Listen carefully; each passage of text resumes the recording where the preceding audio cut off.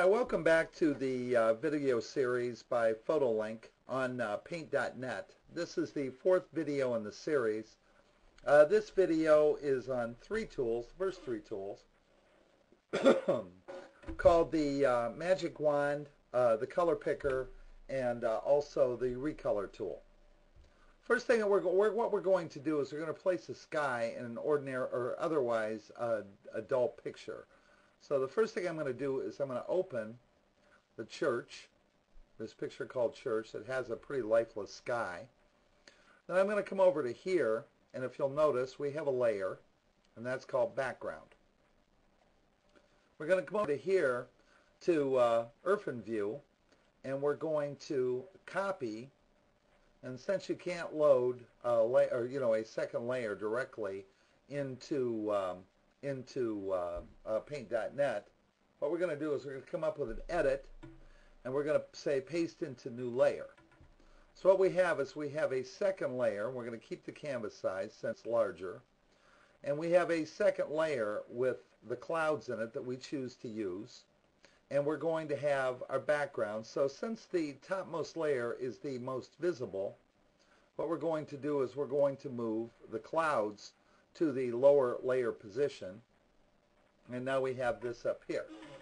Well, the first thing that we're going to do is we're going to take our color picker tool, which is the eyedropper, and what we're going to do is we're going to right click on the sky. Oops, we've got to select the background first. Remember, we got the image that is highlighted, or the layer that is highlighted is the one that we're using. So we're going to select our background with the right mouse tool to pick our secondary color, and we're going to come in here in our color wheel, and we're going to pick an impossible color as our primary color. Oops. Okay, we've got that, and we've got to go here to primary, and we're going to pick our primary color, which we're going to leave as this purple. Now what we're going to do now, since we're through this colors dialog box, is we're going to move it out of the way a little bit. Now we're going to come over to our Recolor tool. And what we're going to do with a very low tolerance is we're going to paint around this steeple. Okay?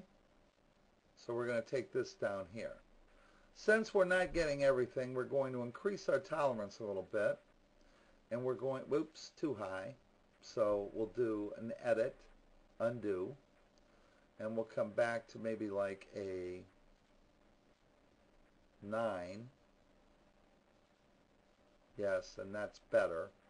And then maybe we'll go up to like a 14 and get this area behind the trees. Maybe even a little bit higher.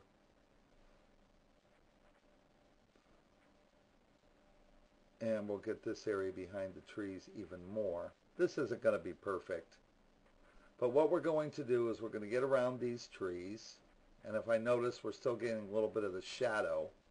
So I'm going to probably go up to like a 28, maybe, perhaps. Yes, that's much better. And we're going to take out this background, and again, this won't be perfect. But then we're going to move our history button over, or our history dialog, and our layers dialog. And we're going to get this area, and now we're going to,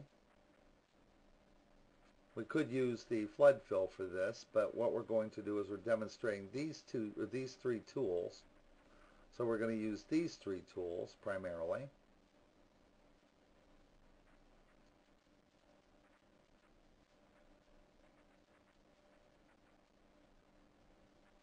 And we're going to come up and over and paint this section in to totally get the sky. Miss a little bit here.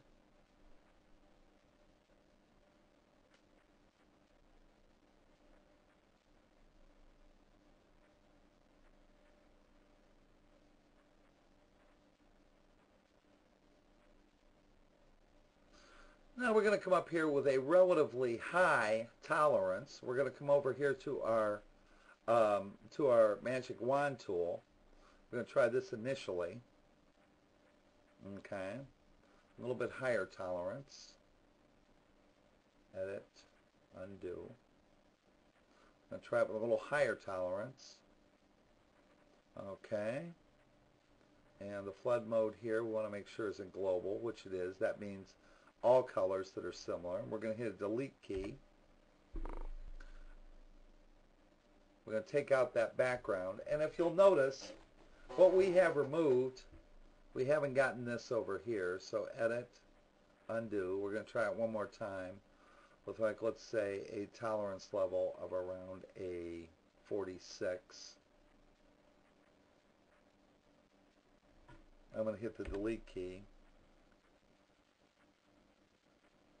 And if you'll notice, what we have done is we've taken out that dull sky and we put in a new sky by exposing the alpha layer of that image. So again, what we've done is we've painted that particular color with a tolerance, the sky with a color, since it was pretty unique or pretty uniform. And then what we did is then we used our magic wand to pull that out. But that's how it's done. Now what we'll do is we'll come up to our image, we'll flatten this image, which merges the two layers together. Okay, and it's done. And then we can come up and save it, save our results as whatever we like to. We'll say church example.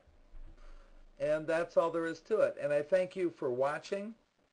And on our next videos, we're going to discuss even more tricks. So thank you very much. Have a good night. And please visit the site www.fotolinq.com for more tips and tricks. Thank you. Bye.